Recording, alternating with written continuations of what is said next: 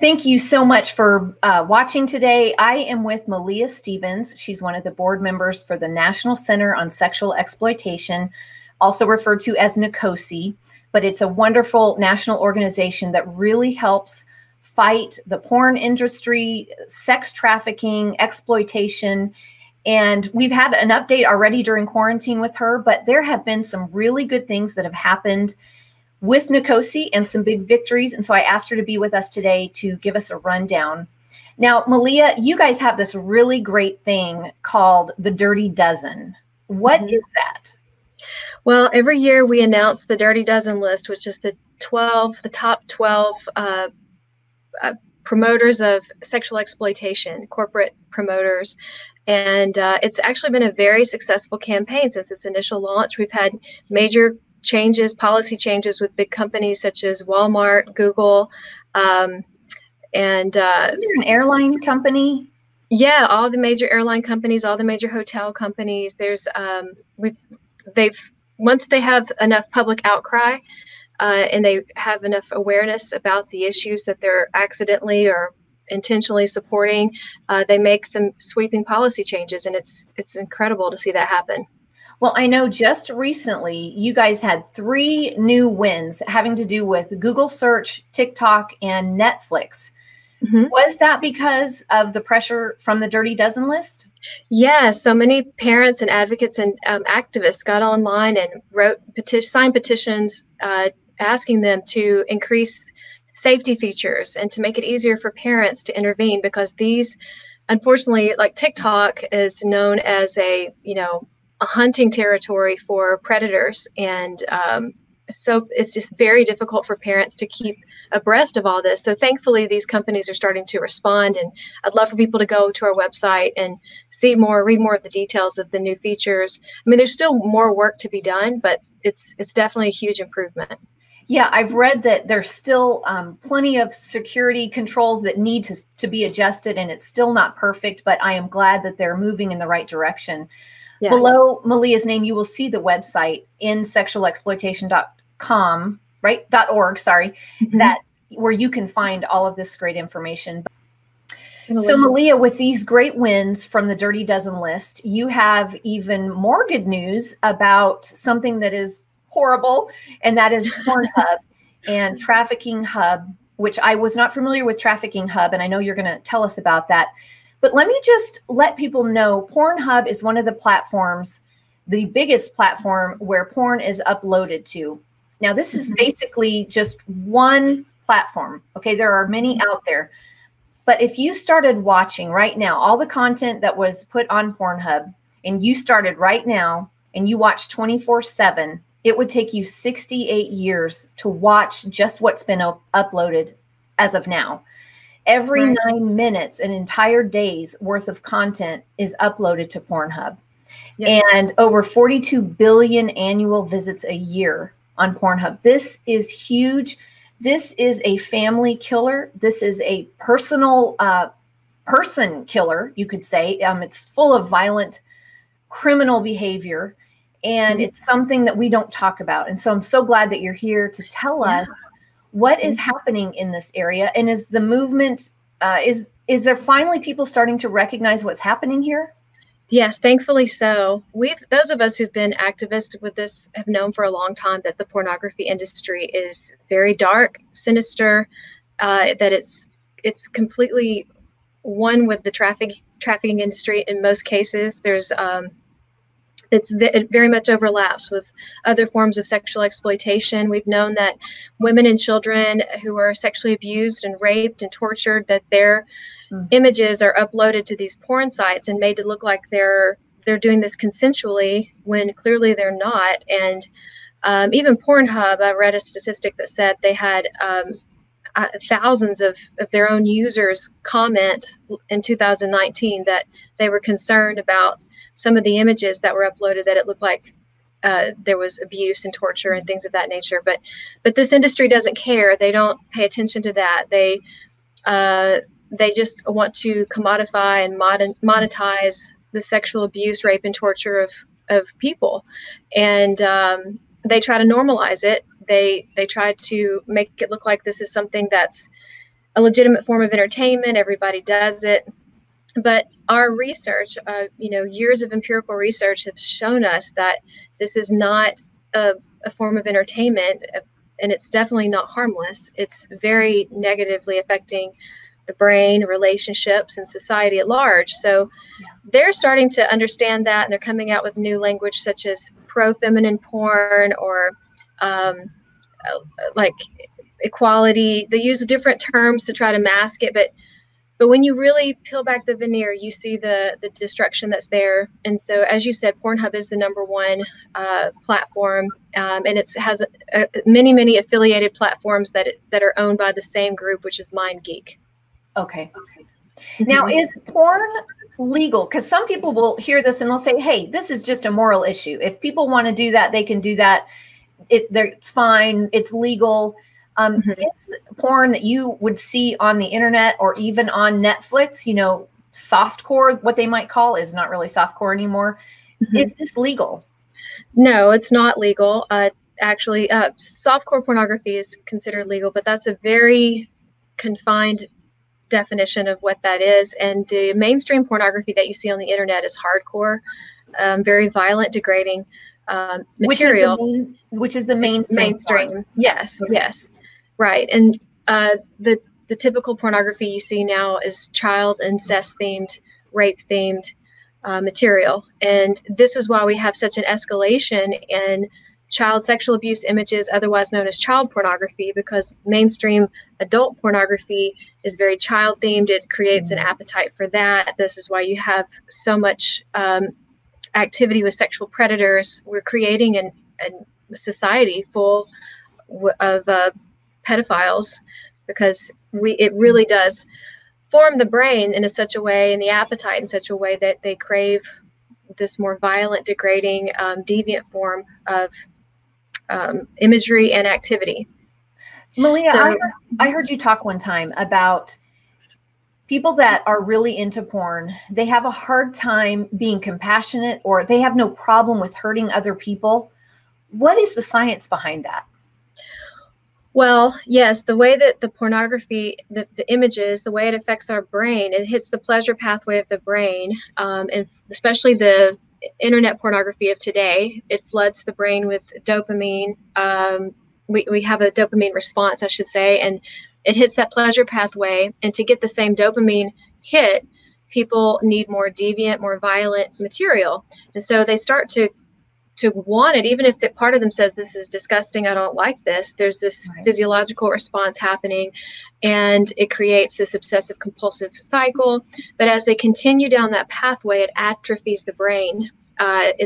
It can cause the brain to actually shrink. And they've done over 40 neurological studies that demonstrate this. And when the brain atrophies, the frontal lobe, the part of the brain that has compassion, altruism, oftentimes the brain will shrink back past that point, so they don't feel the compassion for others. They start to see people as objects to be used. But what's interesting, when men go through recovery, and typically it can be women and men, but I've seen the testimonies of several men who go through recovery after being an abusive, like a sexually abusive person. If they weren't at their core an extreme narcissist or abuser, they come through recovery and their brain starts to fill back out, and they can see what happened to them, and they feel so much remorse over the fact that they became that way as a result of pornography.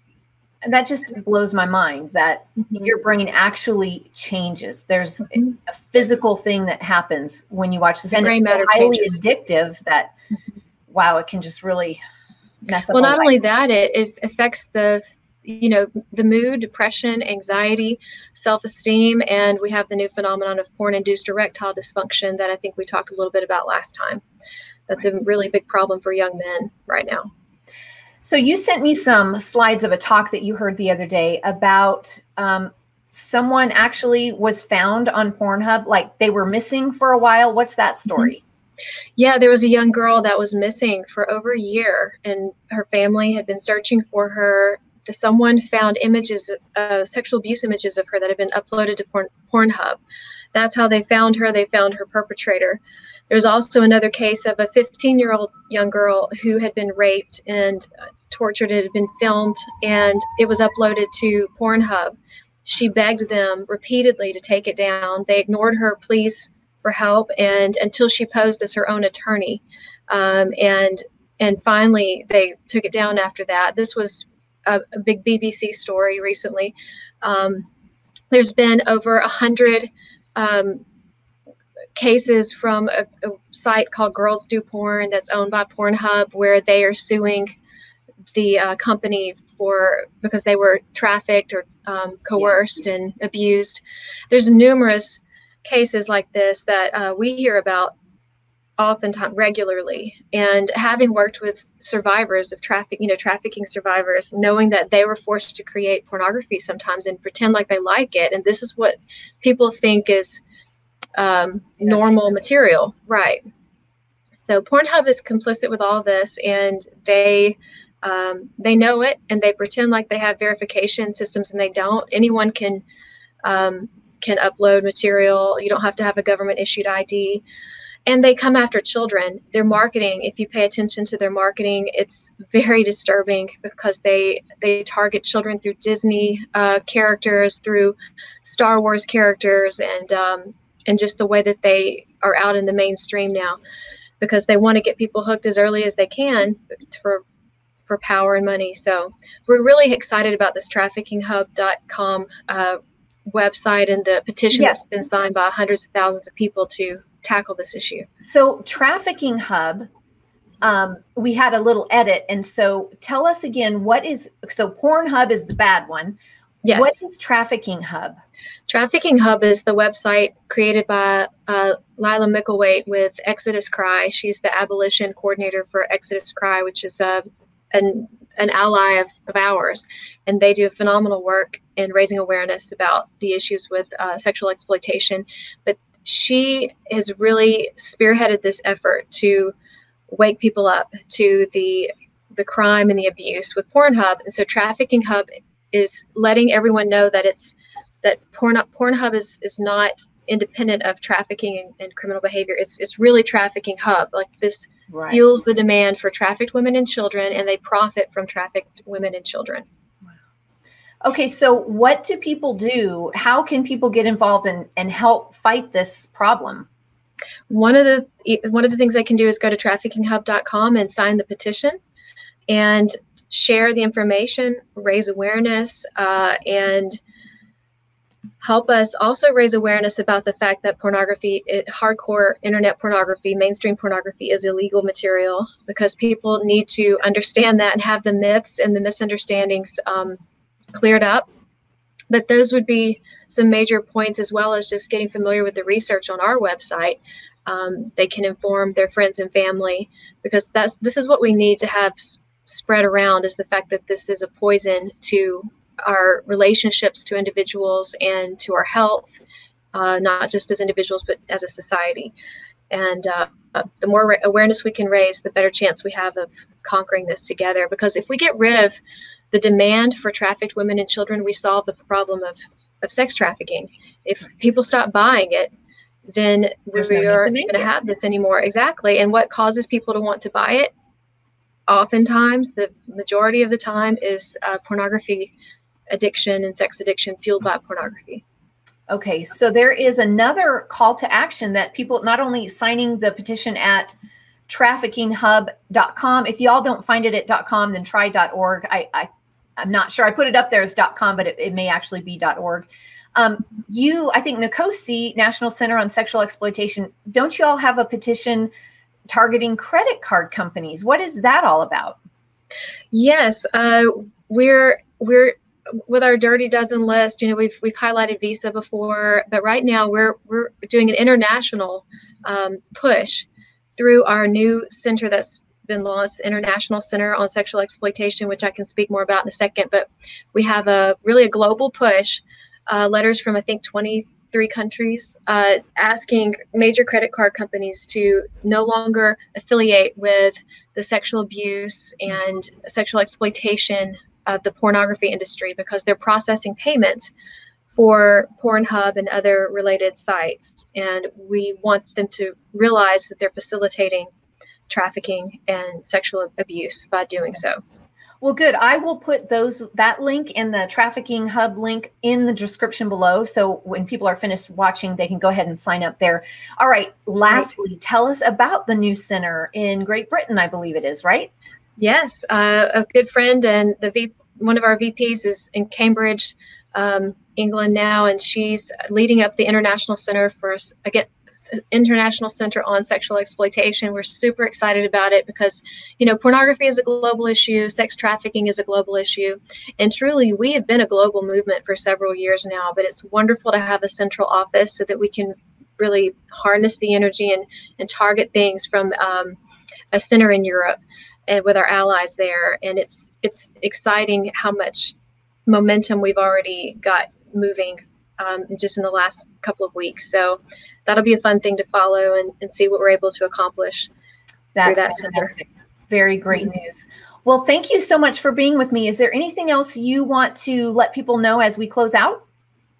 Well, I think just continuing to be aware, and especially if they have children or loved ones that are quarantined right now, just to continue to have open conversations and take extra measures of safety.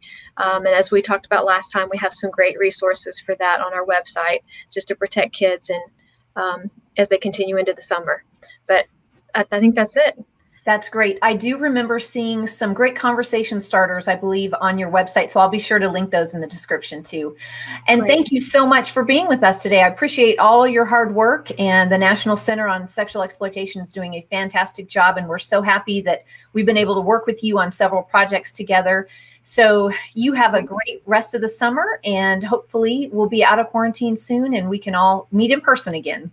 Absolutely. Thank you so much, Becky, for all you do and for Equal Forum and all that they stand for. Thank you. Thanks. Bye-bye.